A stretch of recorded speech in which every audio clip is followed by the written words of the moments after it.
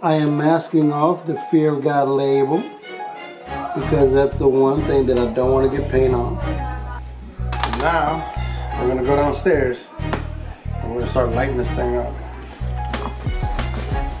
So today we're just going to lay out just where the red's going to go. So the red's just going to cover this half of it basically. But we're going to freehand it. We're going to use a can because I want to cover it. And I'm treating it like an art piece. I'm not doing it like a piece of apparel. I'm doing it like a canvas. It's all going to happen right on this wall. And I'm going to use my brushes and everything. And I'm going to come in, and even if I got an airbrush, I'm going to sit right here and do it.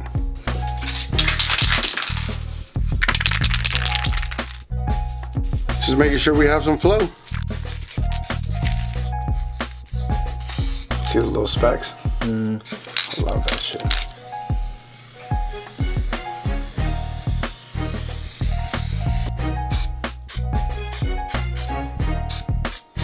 First I'm just gonna dust it.